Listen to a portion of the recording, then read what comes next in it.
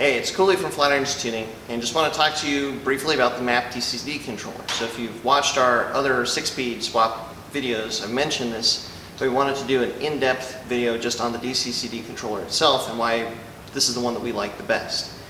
So the MAP DCCD controller, what you get in the box is this somewhat intimidating package of wiring and then the controller itself, and that's it. It's a fully self-contained unit.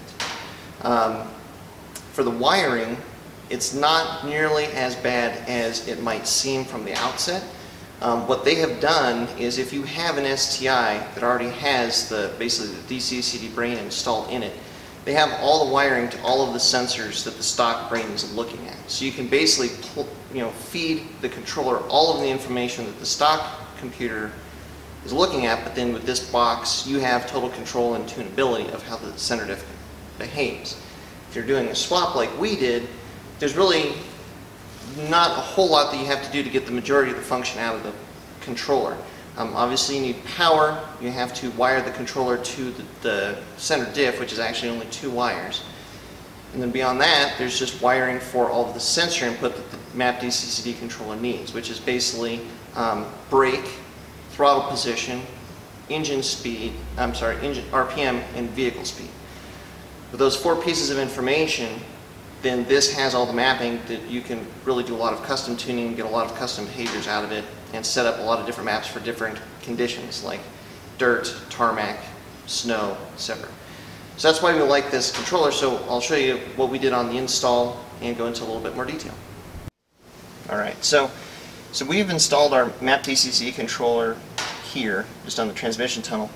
Again, it's a fully self-contained unit, so it has, I think it's 3 accelerometers in it already, and so there's I think it's 3 or 4 different orientations that you can do with the box so that it can actually read information correctly, and you can configure that when you plug in the computer. So, again, the information that you need to send it are the basically brake, throttle position, engine RPM, and vehicle speed. So the brake and the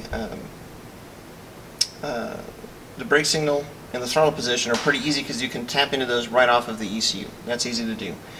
This is a 14, it's a CANBUS car, so getting the engine RPM and the vehicle speed actually were a bit tricky because those signals do not go directly to the ECU. They actually go directly to the cluster. What we discovered is that you can actually tap into them coming right off of the cluster. It's pretty straightforward, and then you get all of that input. On the older cars, on the GDs, all of that information comes off of the ECU. Like some other controllers, this has a manual feature.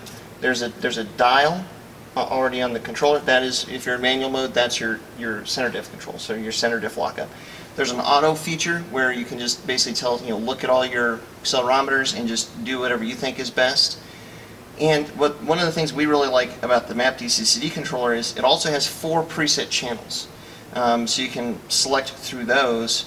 With those 4 preset channels, there's actually 10 maps that you get on the controller. And when you plug in and connect a computer to the controller, you can select which 4 of those 10 you load onto the controller. And then this is where you can now tune how the DCCD behaves. And so what MAP DCCD has done is we've got these 5 different tables. So this one is throttle position, this one is throttle position and speed, then you've also got brake mapping based on vehicle speed. So basically if you hit the brakes, do you want the center diff to lock up, which runs into the basically the braking modifier. So you've got miles per hour versus what the accelerometer is seeing. Then you can also set up a left foot braking map. So once you get into that, you can see, the cells are actually somewhat similar to how you would tune load cells in the ECU.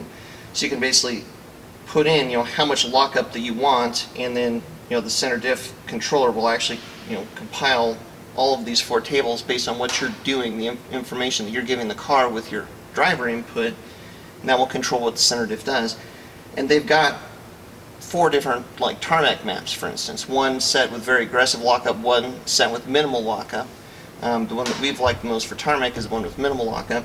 And then this is their starting parameters, and you can kind of see where they set, how the diff will behave, and then you can start to modify that from there to get a specific behavior that you want, or turn on the left foot braking map, or get more lockup if you're going faster when you apply the brakes.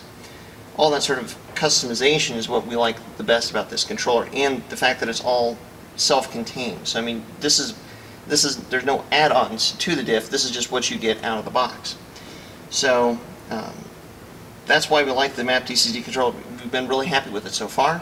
It's very simple install and just gives you a lot of control, so you can really dial it in, when the time comes. So that's pretty much it. That's why we like this. If you have any questions, shoot us a message. I'll put a note in the comments about just which wires from the cluster on the CANBUS cars are the vehicle speed and the engine RPM, just to help you guys with the install. So that's it. Thanks for watching.